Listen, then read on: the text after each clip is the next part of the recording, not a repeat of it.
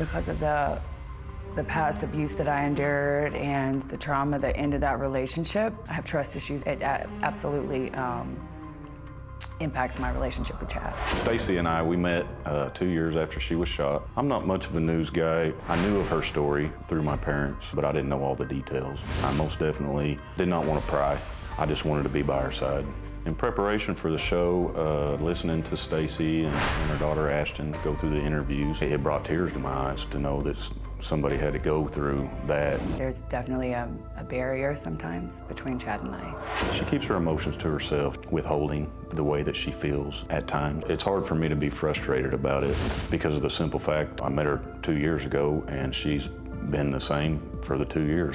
Chad has never said he wishes I would just let it go and move on. However, there's been times that I have either brought it up or there's been a reminder, something came up. I feel like he is wishing we would just let it go.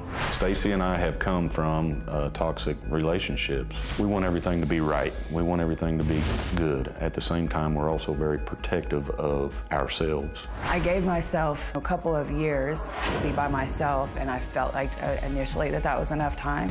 In hindsight, no, I don't think that I was fully mentally prepared to move on in another relationship. Chad's a great guy, and I think he's good for my mom, but I think that if my mom did work on herself a little bit more, that the relationship would be a lot healthier.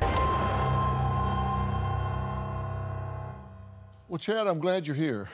I wrote down some of the things you said because I wanted to ask you about them.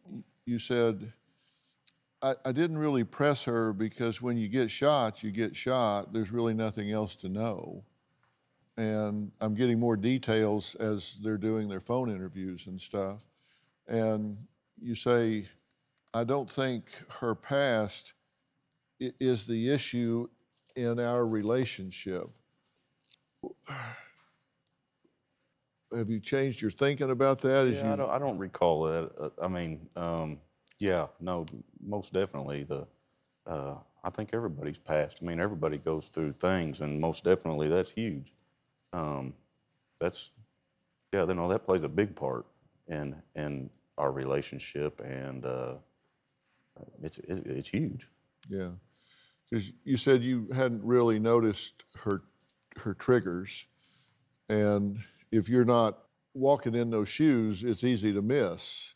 There's a lot of times where Stacey can come home from work and had a long, hard day, just like every day, you know, and I might sense something and say, hey, babe, are you okay? Everything good? And she's gonna tell me, yeah, everything's good.